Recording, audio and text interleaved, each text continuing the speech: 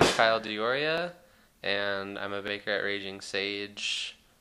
I've been there for about 3 years, and I became a baker uh, just kind of by opportunity. One of the bakers quit, and I asked if I could be trained, and my family's always been bakers, and my sister was a pastry chef for a long time, so I thought it'd be a good, fun, creative avenue to take.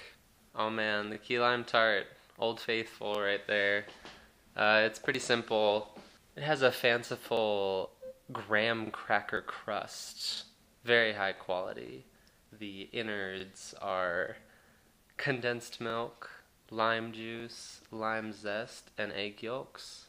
So simple, yet so refined.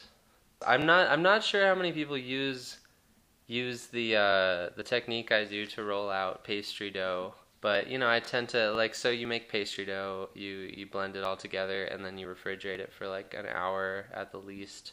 I tend to take my rolling pin and give it a few good whacks.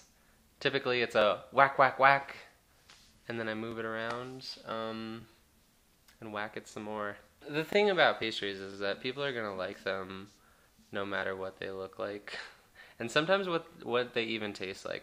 Pastries have this combination of like sugar and butter to where people are just gonna like smile no matter what.